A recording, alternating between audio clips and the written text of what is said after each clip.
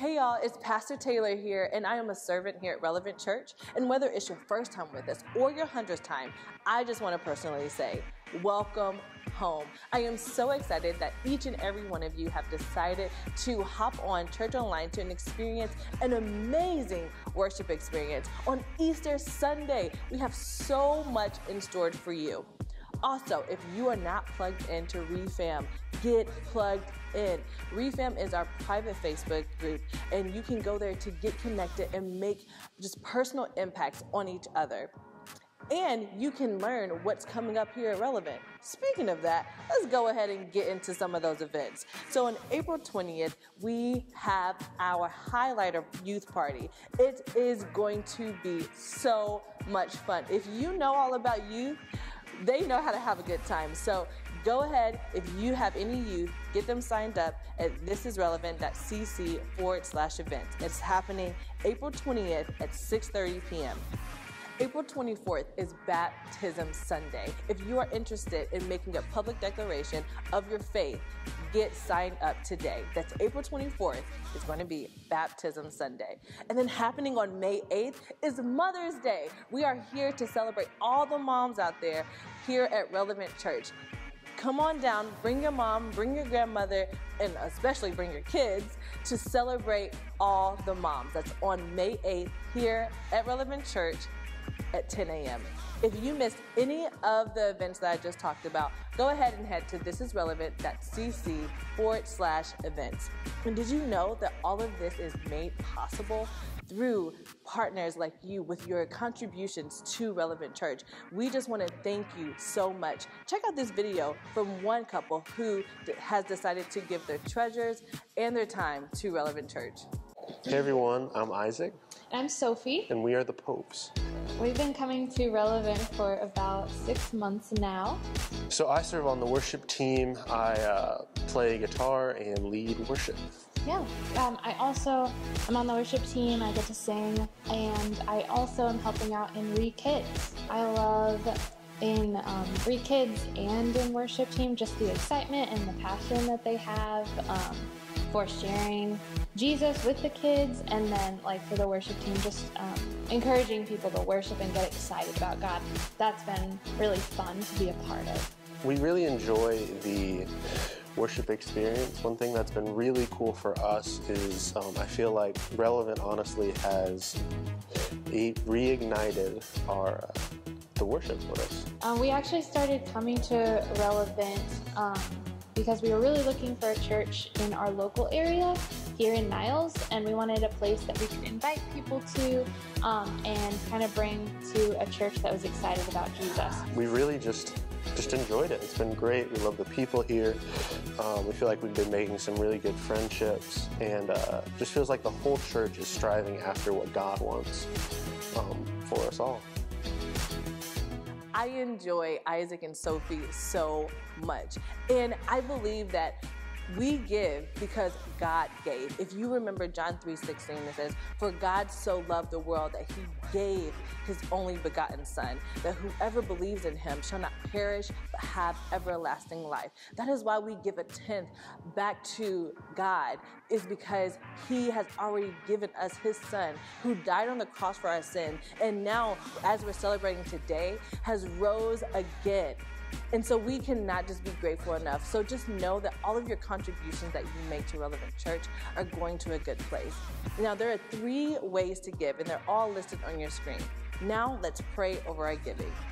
God, I just thank you so much for each and every person who is watching online right now.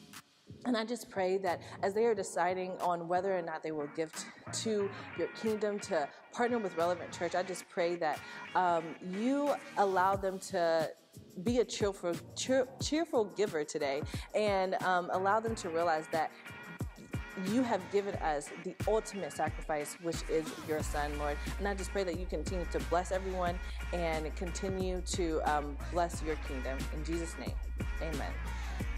Now lean in, because we have a special Easter message just for you. What's up, guys? Welcome home. I'm so glad that you decided to join us for another broadcast here at Relevant Church. Happy Easter. This is the best day to jump on this broadcast. So if this is your first time, go ahead and drop it in the chat. Say, this is my first time. Would love to know. Tell us where you're watching from. Maybe you've already posted it already. Our MC probably already invited you to do that. But I want to know where you're watching from as well, too. I want to celebrate where you're at. Are you on your couch? Are you at home? Are you at work? Let us know. Hey, we're so glad that you decided to join us. You could have been anywhere else. Do me a favor. Before I go even further, go ahead and share this with somebody. I believe that this is going to be a transformative message for you, for your family, for your friends. So tag one of your coworkers if you have to. God wants to meet them in and through this message. My name is Muta, and I get to be one of the servants here at Relevant Church. My wife and I get to serve as the lead pastors here. And at Relevant, we want to do one thing and one thing well. And there's no greater day than to help everybody discover that Jesus is relevant. That's what we want to do at Relevant Church. We want to help everybody know that Jesus is relevant. And today is Easter, so this is the day to help everybody discover that Jesus is relevant. And because Jesus is relevant, we want to create an atmosphere where we learn to passionately follow Jesus, love across boundaries, and then go out and make a tangible difference in our community, our region, and our world. And listen, if that fires you up, if you're watching for the first time, or maybe you've watched this for quite a few times and you're like, man, I want to be plugged into Relevant Church. Listen, it doesn't matter where you're at. You could be in Tucson, Arizona. You could be in Scandinavia. You can be in Australia. You can be in California, or you can be right here in the Michigan, Indiana region. You can be a part of Team Relevant even if you watch online. I would invite you to go to Facebook and type in Relevant Refam, R-E-F-A-M. You get plugged into our private Facebook group. You can connect with the community, develop relationships, because at Relevant, we don't want to just be friendly. We want to make friends. So jump onto our private Facebook group. Let everybody know, hey, I'm new around here, and let us draw you in and invite you to be a part of the family as well too. So you may not have Facebook. You may not be online on social media. There's still opportunities for you to be a part of Team Relevant. Go ahead and text connect right there in the chat. Let everyone know that you want to connect, and our online digital dream team we'll connect with you. We'll probably send you a private message or even just begin a conversation with you right there. We want you to not have to do faith alone. Can I tell you, God created us for community, and you get to be in community even if you're watching from across the seas or across the states. Hey, at Relevant, we always want to give honor to where honor is due. We want to shout out some special individuals that have just been contributing at such a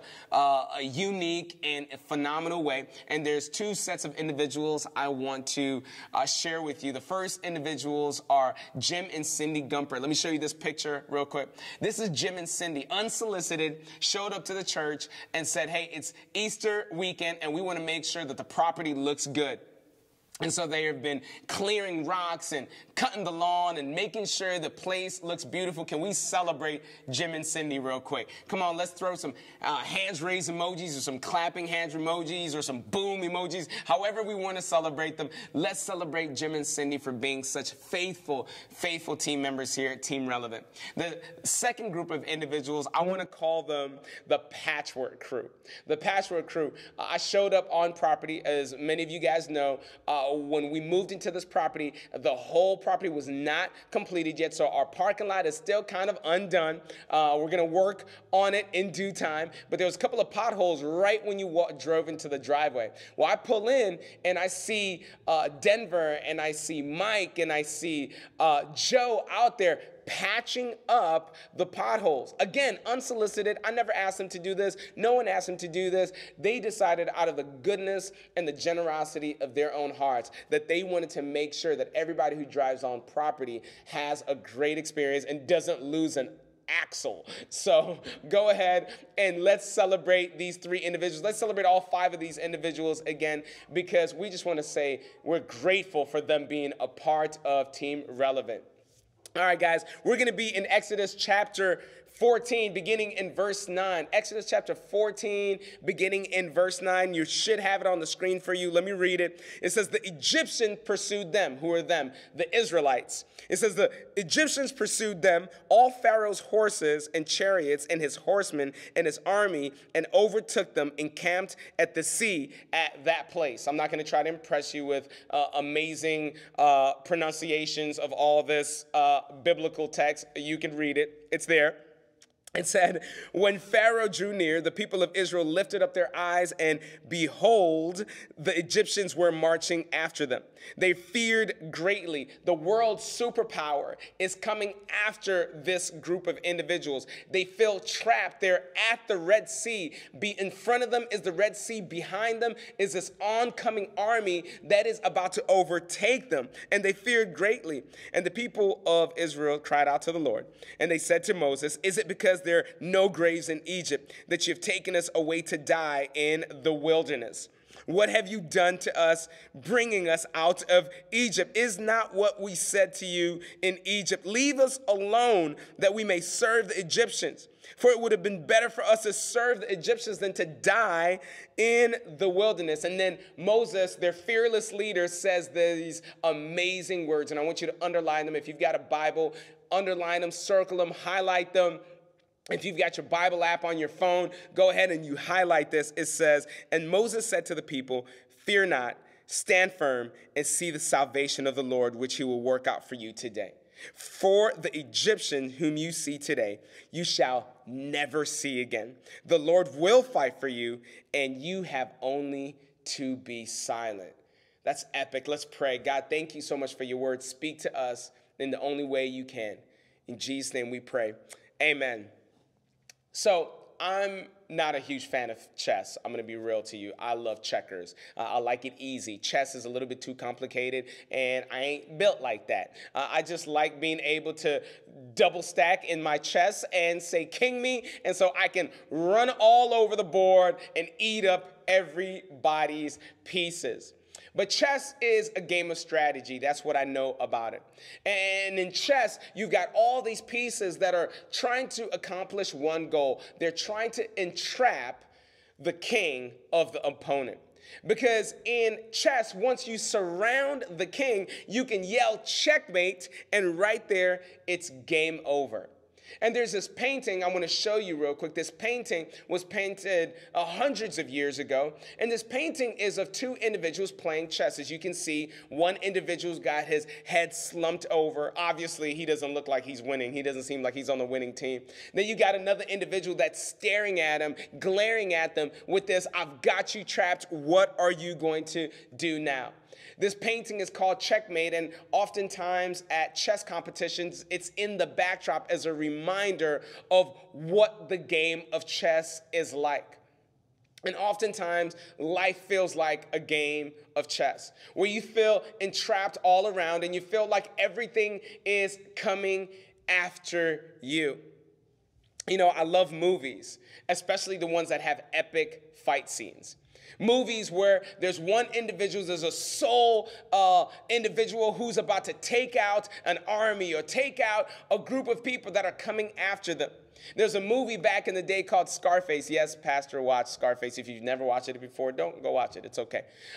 Scarface had this character called Tony Montana. He's this big drug lord and kingpin. And in the final scenes of the movie, he's in his office. He's into an issue with this woman who's coming after him, and she's shooting a gun to him. And somebody comes up behind him and shoots the woman. And he actually loved this woman, and so he's mad, and he ends up killing the other dude.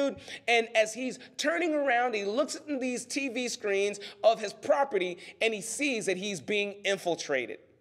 And he is being surrounded.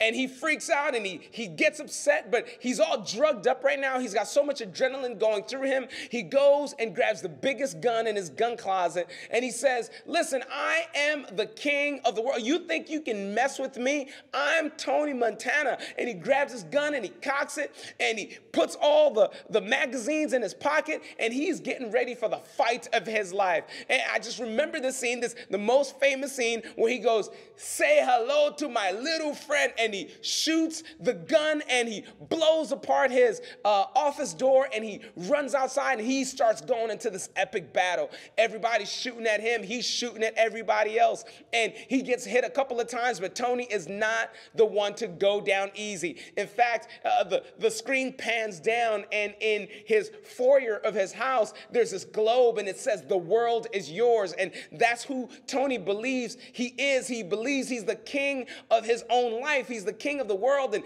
sure enough, he is giving it to them. He's shooting everybody, and it's epic. There's blood everywhere, and everybody's shooting, and it's loud. And I know everybody's watching like, why are we talking about shooting guns on Easter? Listen, follow me. It's gonna get good. And all the dudes on here are like, yeah, I remember that scene. But anyway, he's shooting all these people. Unbeknownst to him, he is truly surrounded because there's somebody coming up behind him, and this person is walking ever so slowly. And they've got a shotgun in their hand. And as Tony Montana is getting everybody, and he thinks he's on the winning side, the guy behind him shoots him in the back.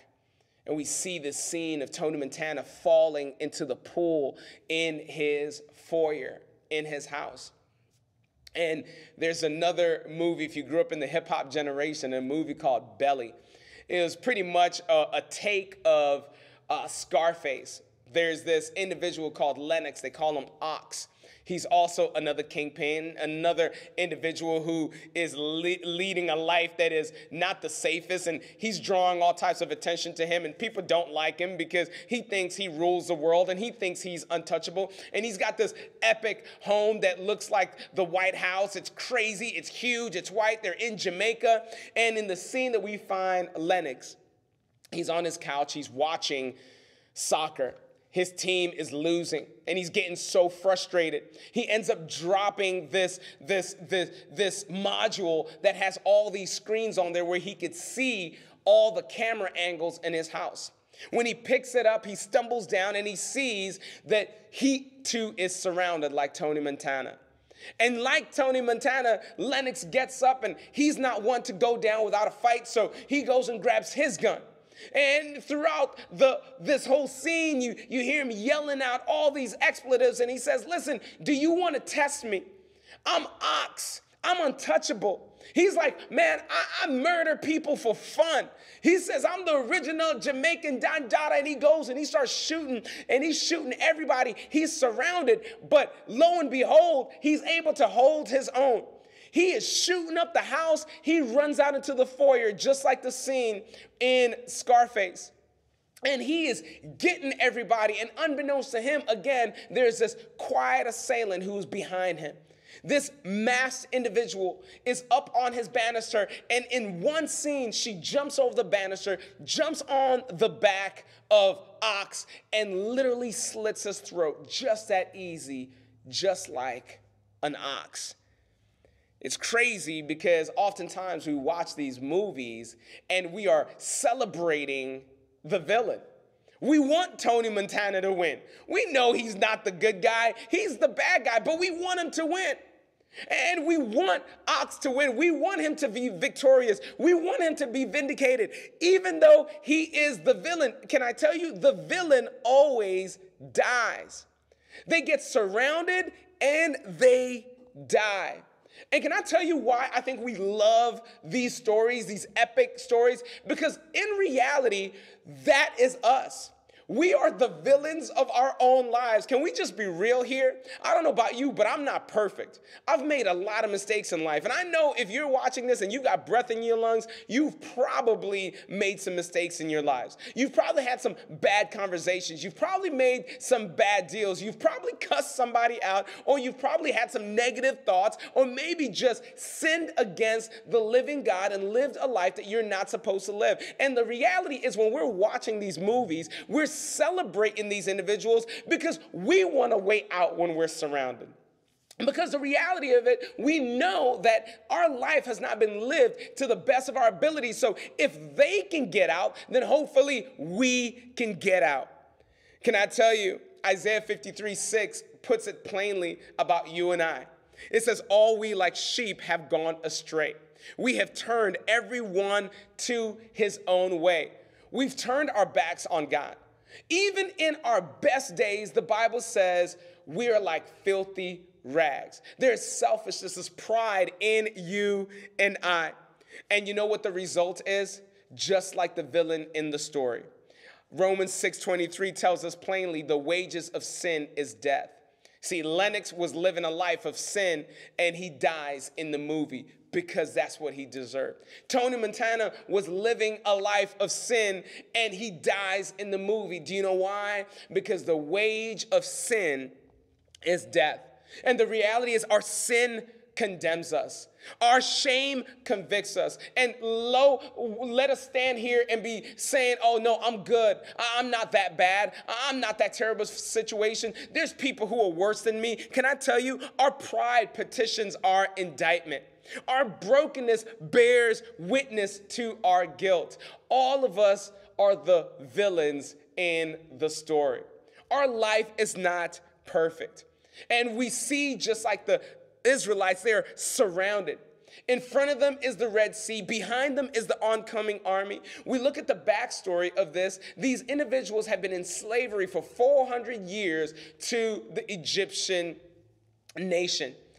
God comes and he sees these people who are broken, busted, disgusted, and bruised. And he says, man, you know what?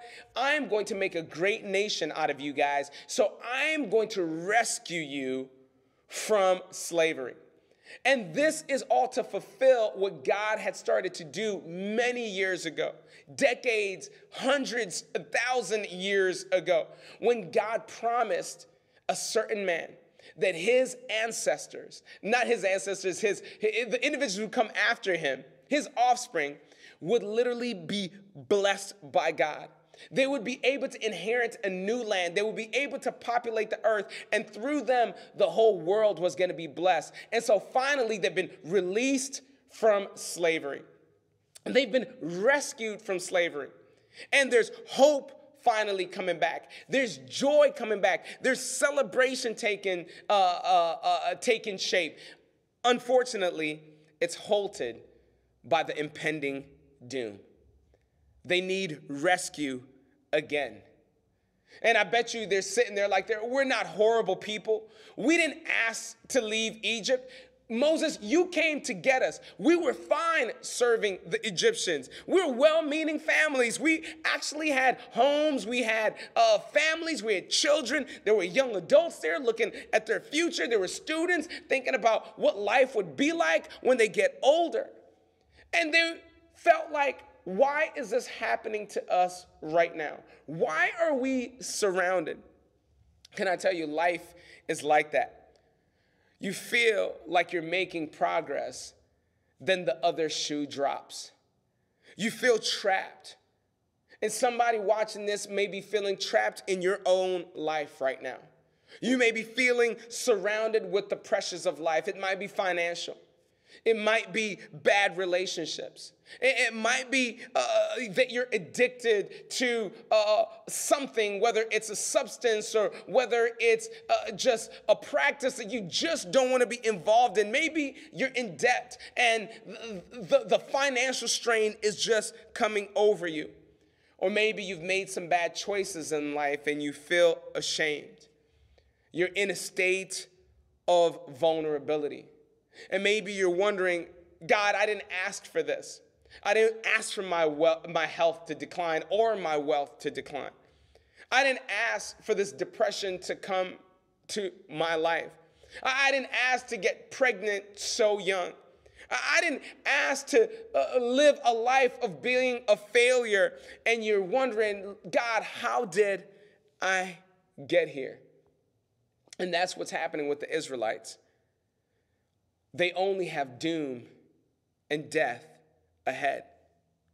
It's like go back and be enslaved again, or go forward and drown in this sea ahead of us. But then God shows up. God shows up, and I love what it says in verse 15. The Lord said to Moses, "Why do you cry to me? Tell the people of Israel to go forward. Lift up your staff and stretch out your hand over the sea and divide it, and the people of Israel may go through the sea on dry ground. God uses Moses. God says, listen, I'm going to part the sea. Just go ahead and lift your staff. I'm going to do the miraculous. And I know somebody watching this is like, man, I wish God can do the miraculous in my life, because I feel like I'm standing between a rock and a hard place. But can I tell you, in order for them to be rescued this second time, in order for them to be delivered this time, they had to go down into the depths of the sea to experience freedom. Man, I wish I could preach that a little longer. Sometimes you're going to have to reach the pit before you receive your freedom. Sometimes it's going to have to feel like you're surrounded all around you. I want you to picture this moment. There's an army coming after them. The sea is in front of them. Now they've got to trust Moses that if they go forward, that they'll be able to walk on dry ground. They see Moses put his staff over the water. The water creates these walls on their sides. Imagine having to walk through that. You will feel like you're delusional. You will feel like you're going crazy. This is not happening. This is a dream. This can't be real. I cannot be walking on dry ground while I'm seeing all types of fishes come by me on this wall, on this aquarium that God has created in the middle of the sea. Can I tell you, when God shows up, he does the miraculous. When God shows up, sometimes you'll feel delusional. When God shows up, you'll wonder, how in the world is this happening? Because our God is a God of a new possible. God doesn't just want to get you out of an impossible situation. He wants to create a new possible. He wants to blow your mind. As it says in Isaiah 43:19, behold, I am doing a new thing, and now it springs forth. They had to go through the pit to experience God's power. And we see in the final hours of Jesus, he's in the garden called Gethsemane. Jesus is surrounded, literally. One of his disciples, one of the individuals he spent 3 years teaching, investing in, pouring his life into, decides to betray him for 30 pieces of silver. And so Jesus ends up now falling into the hands of this crowd that wants nothing to do but kill him. He ends up going into a fraudulent trial. He ends up being beaten down and bruised. His flesh is torn. His body is marred. His exhaustion is real. And then they've got the nerve to put a wooden cross on his back. And as he's being led to the place where he's going to be crucified, they see a man walking by, a guy named Simon. And they tell Simon, hey, come and help this guy out. Put his cross on your back. Can I tell you, Simon didn't put Jesus' cross on his back, because the cross that Jesus carried was Simon's cross. That was my cross. It was your cross. Jesus was innocent. Jesus was not the villain. Jesus was the innocent one, surrounded, wrongfully accused. Yet he died.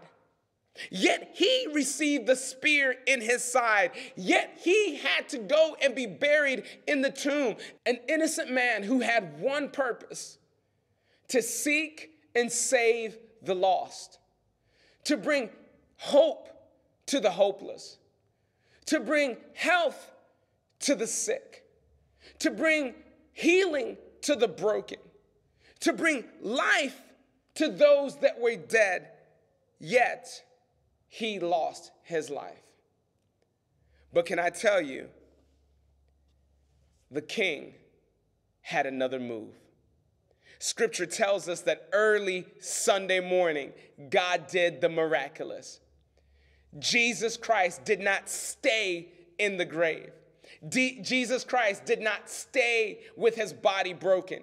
He was made anew, and early Sunday morning, he walked out of the tomb. He walked out of the tomb victorious. This wasn't just the villain who was killed because of what he deserved. This was the King of Kings, the Lord of Lords, who was killed for you and I, who took on the pain and the punishment for you and I. And he walks out victorious because the king had another move. Back to the story of the painting. The painting once stood in a famous museum in France. And the story is told of a grandmaster of chess and his friend walking through the museum and stopping and looking at this painting. And his friend, who wasn't really familiar with the whole game of chess, could not understand why this man, this chess grandmaster, was so captivated with a game that he played essentially for a living. But this chess grandmaster was studying this painting, and he was captivated by this painting. And he was so enthralled in this painting. And at one moment, he begins to yell, "The artist is wrong. The painting is wrong. The king still has another move." See, what the chess grandmaster figured out, that although the artist drew this painting with this perplexing situation, where this man feels like his king is surrounded, where he feels like all hope is lost, where he feels like there's no way out, this chess grandmaster saw that the king had another move. And while Jesus laid in the tomb and all his disciples fled and all of earth was downtrodden and sad because the king was dead, they did not know that the king had another move. And can I tell you, the king still has another move. Just like God had another move for the Israelites at the Red Sea, the king had another move at the tomb. And the same king who can part the Red Sea and raise Jesus from the grave is the same king who has another move for your life. The king has another move. And if you're watching this, I want to let you know the king still has another move. You may feel like all hope is gone. You may feel like you are at the end of your limits. You may feel like you are at your wit's end. You may feel like all hope is lost. Can I tell you, the king has another move over your life. Scripture tells us about a man named Job. Job lost everything. He lost his children. He lost his home. He lost his health. He lost his business, his property. In fact, he got to the point where he was so destitute that even his wife came to him and said, "Why don't you just curse God and die?" But the king still had another move for Job's life. It says, and after this, Job lived another 140 years. Can I tell you, Jesus said, "I am the resurrection and the life. He who believes in me, though he may die, yet he will live," because the king always has another move. And on this Easter Sunday, I want you to put your faith and your trust in the king that always has another move. I don't know what you've done. I don't know where you've been. I don't know what life has been like for you.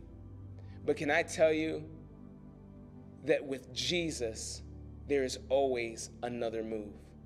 And today, if you put your faith, if you put your trust in the man who took on your sin, who took on the death that you deserved, but rose on the third day, ascended to heaven and is preparing a place for you and I. This is what it says. God loved the world so much that he sent his son, Jesus, that if you believe in him, there would be another move for your life. Would you put your trust in the one who always has another move? Let's pray. God, thank you so much for Jesus. Thank you so much for the story of the gospel. The God, we did not deserve to live. We don't deserve to live. We are the villains. We've sinned against you. We've sinned against Jesus. We've turned our backs from you. But because of Jesus, our life doesn't just have to look bleak and have death as a result. There is yet another move, and it's called life, and life abundantly on this side of heaven, and life eternally in heaven with you. Hear our prayer today. Forgive us, make us whole. And Lord, we give you permission to make another move over our lives. In Jesus' name I pray. Amen. Happy Easter. Remember, the King has another move.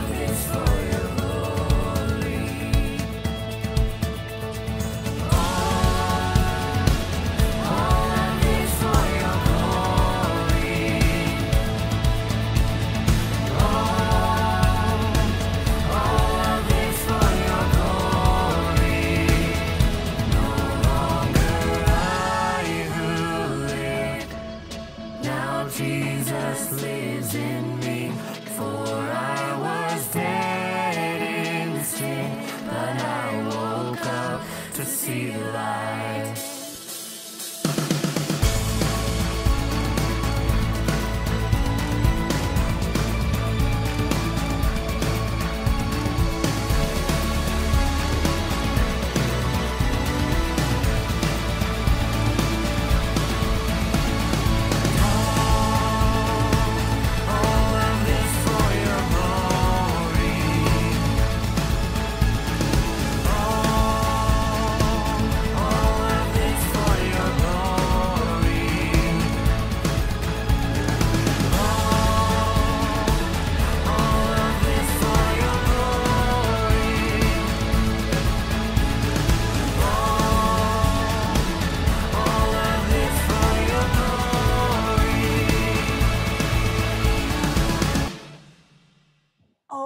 My goodness, that was amazing. I took so many notes. You have no idea how many notes I just took. But now let's close out like we always do. Relevant Church, may you learn to passionately follow Jesus, love across boundaries, and make a tangible difference in your community, region, and world. I'll see you next week.